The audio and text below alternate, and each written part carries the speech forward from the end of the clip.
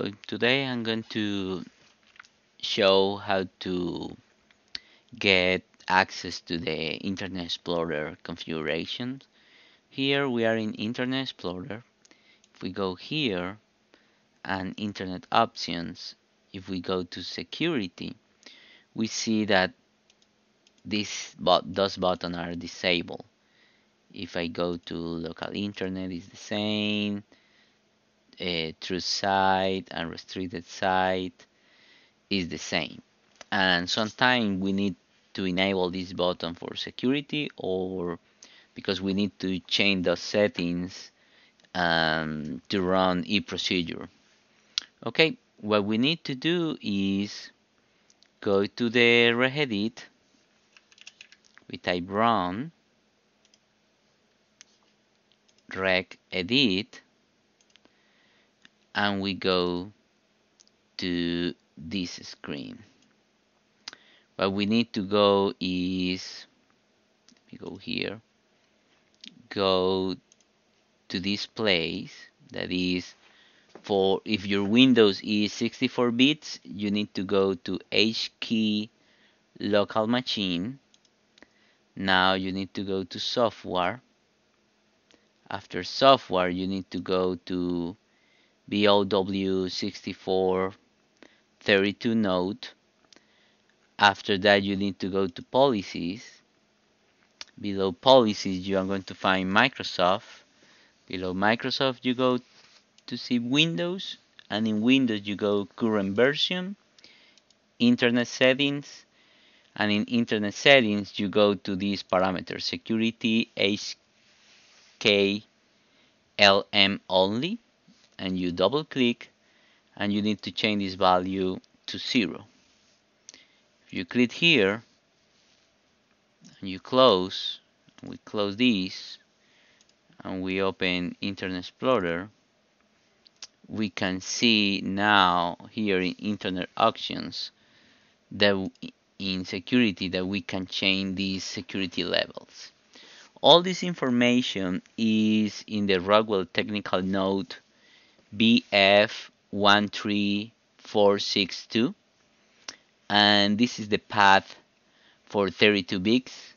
It's local machine, software, policies, Microsoft, Windows, current version, internet settings, security, HKLM only. It's very similar. Basically, the only thing that changed is this folder. Okay, let me go here and now modify what I need to modify in the securities to make eProcedure works. You can go here and trust site,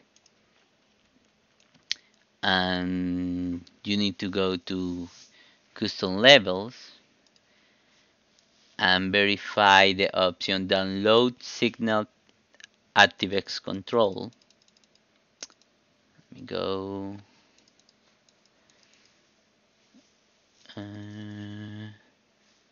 download signal ActiveX control enable. The other thing that you need enable is unsignet ActiveX control. This is enable. After that, initialize and script ActiveX.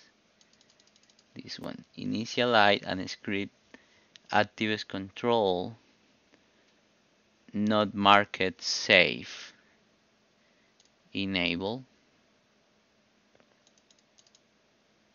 Okay, after that, we need to go to run ActiveX control and plugin. Run ActiveX control and plugin enable. And script ActiveX control. Script ActiveX control mark safe. Okay. We need to do this. After that, my recommendation is do the same with local internet. Go to here.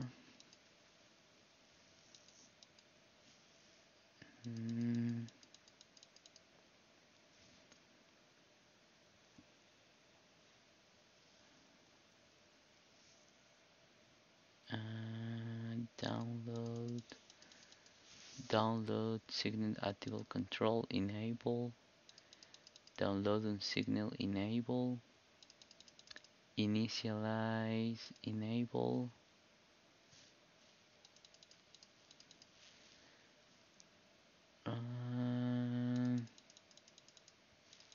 That's it.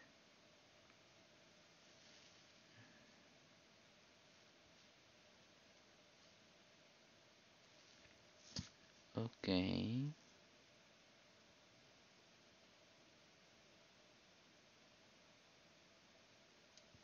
Okay. And here in internet, usually I doesn't change that because it's too much risk. Um, and that's it. After that, you will be available to use eProcedure and modify your securities. That is all for now. Thank you.